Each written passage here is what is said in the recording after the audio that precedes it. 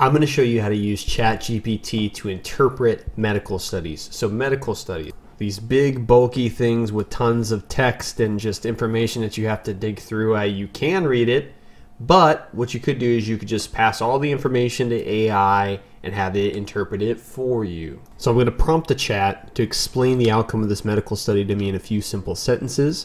I'm going to copy and paste in as much as I can. You don't want to copy and paste too much. You can paste more sequentially. You can paste some and then say, here's a little bit more information about the study, and then ask it to provide that. But overall, I passed all this information in, and it is giving me information here. So it's saying that the findings suggest that ashwagandha may be, effective in reducing stress and improving mental health. This is just according to this study, right?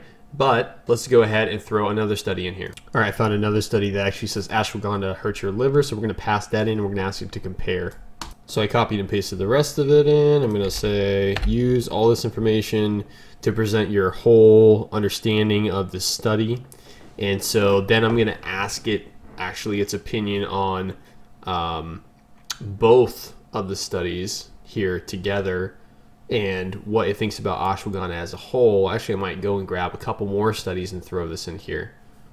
One thing it did say about the second one that I provided said the findings of this study, which I think it was like 5 cases according to here, right? It may be associated with this liver injury, but the sample size and lack of control group limit the strength of the findings. Further research is needed to confirm the association. So it's really cool because we just pasted all of this stuff in here and we were able to get that down to basically, yeah, you found this, it was moderate, and with that being said, further research is needed. You probably should have a different study that ultimately, basically ChatGPT is telling us, hey, based off this, pretty much you can kind of assess that you need more studies, right?